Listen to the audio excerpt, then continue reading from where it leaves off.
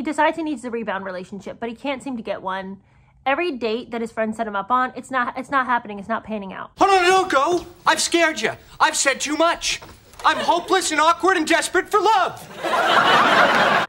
And it's just like, how in the world, like, what a bad personality you must have if you as a Prince of England can't get a date on your own.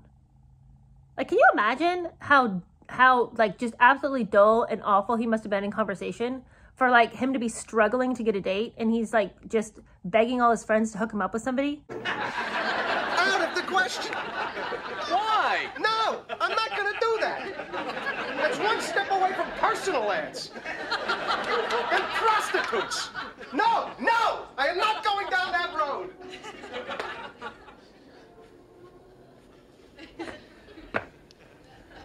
What does she look like?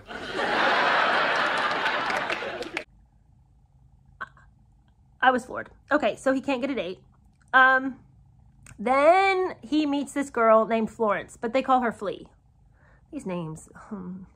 And he and Flea are like super into each other. She just broke up with this guy, but she's ready to mingle, and he's ready to take her there. So they have a great time, and it's all like the paps have not figured it out. And so he's just in, seventh heaven, but that's short-lived. And she calls him up crying, weeping. She can't take it anymore. She can't take it and she won't take it. I can't stand it anymore. I've got to get out of here. I've got to get out of here. Because she says that the paparazzi have taken pictures of her, and now across all the newspapers is splashed that she's an underwear model. And she did model that one time, but now that's all that she's ever going to be known for. It's just so minimizing, so reductive, so degrading. And he's like, please don't go. And she's like, I am. And then she probably hooks up with her old boyfriend again. So he feels just an absolute stab in the heart. How could this happen? How in the world is this his life? He can't get over it. Your bros are always there for you. They have got your back after your hoe rips your heart out for no good reason. And you were nothing but great to your hoe. And you told her that she was the only hoe for you, and that she was better than all the other hoes in the world. And then suddenly she's not your hoe no mo. And he can't sleep, and he's just profoundly dejected, and he's just so disappointed, but he's got to pull it together because he is in the army after all. And he is just about to have to go into a series of maneuvers and exercises to test how much he knows and how he would function under extreme pressure. And he goes on to tell us one of the wildest stories I have ever heard in my life. And you guys, listen, I don't know everything, obviously, but I know a few things about the way the military works, having had a husband who was in the infantry, both as enlisted and as an officer. And I can tell you that this story is bananas. I just can't even begin to believe this on any practical level. Maybe they would do this in Special Forces. I can totally imagine this happening in Special Forces. But for Harry's level and his rank and what was expected of him, and also just who he was as a person in the world, as a prince, I failed to buy any of this. But he claims that here they were off to go on a series of maneuvers, and they were going to go to this desolate place called Bodmin Moor.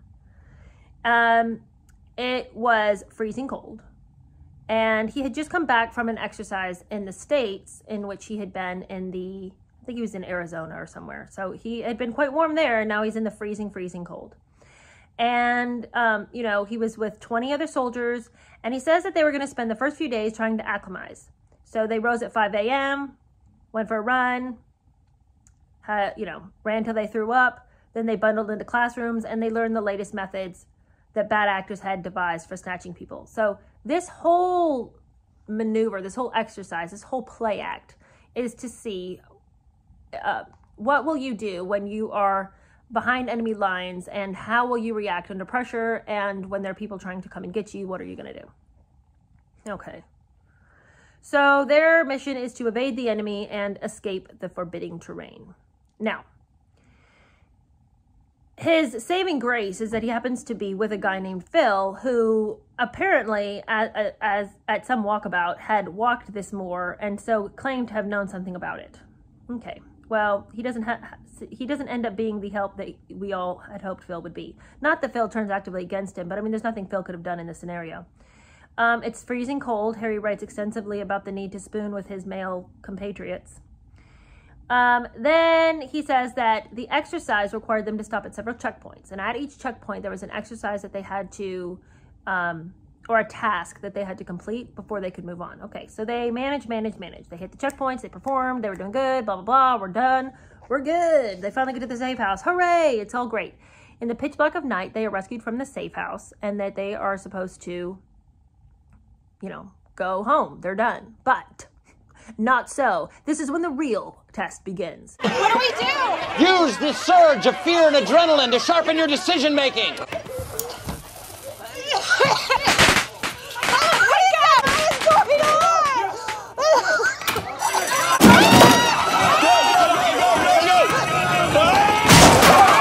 The vehicle that they're in is stopped, and suddenly a group of men in camo jackets and black balaclavas show up, and he's freaking out, sort of.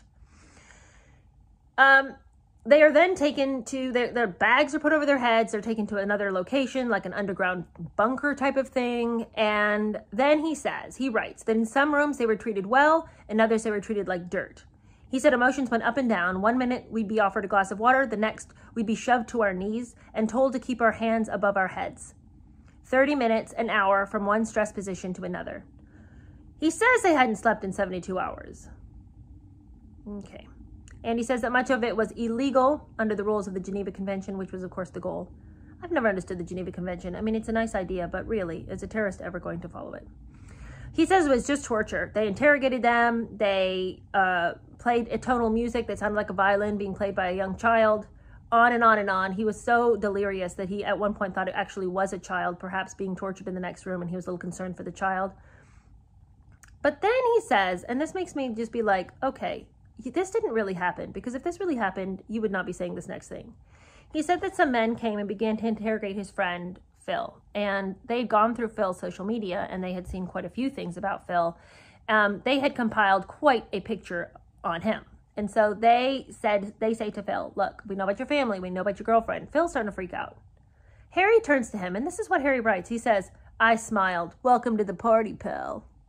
Okay, you're going to tell me you haven't slept for 72 hours, but you have it in your head to mock Phil or sort of to triumph in Phil's negative experience because now finally he gets to see what it's like.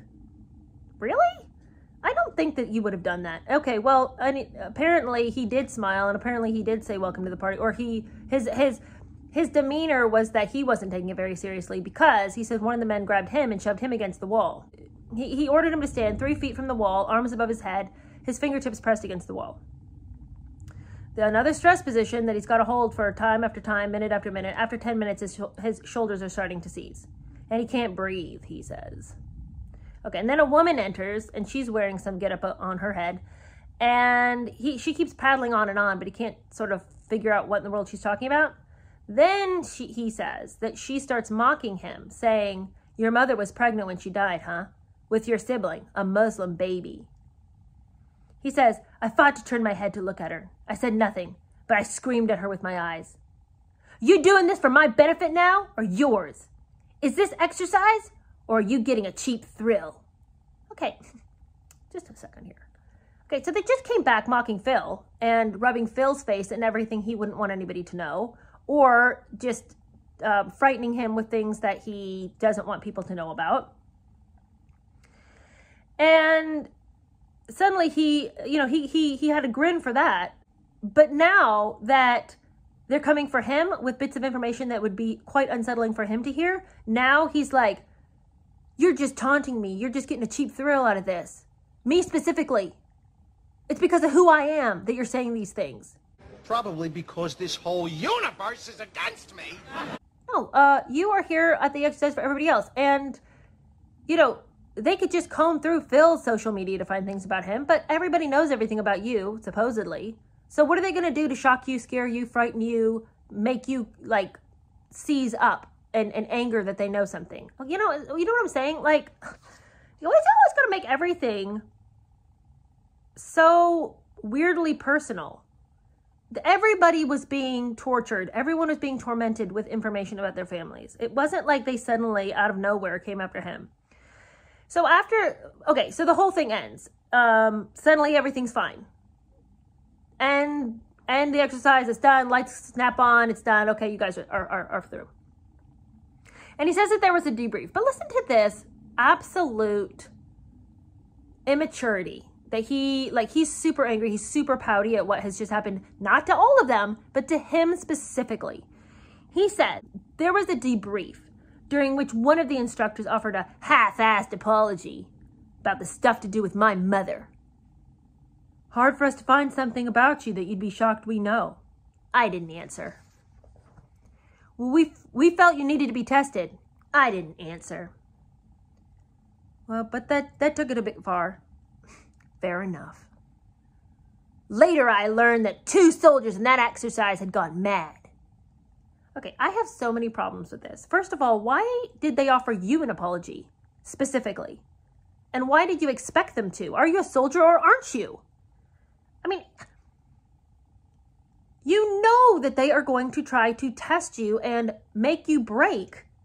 Of course they were going to say something that was just outside the bounds of normal, decent behavior. Was any of it part of normal, decent behavior? And did anybody else receive an apology or expect to receive one because they had been involved in some training that was highly uncomfortable?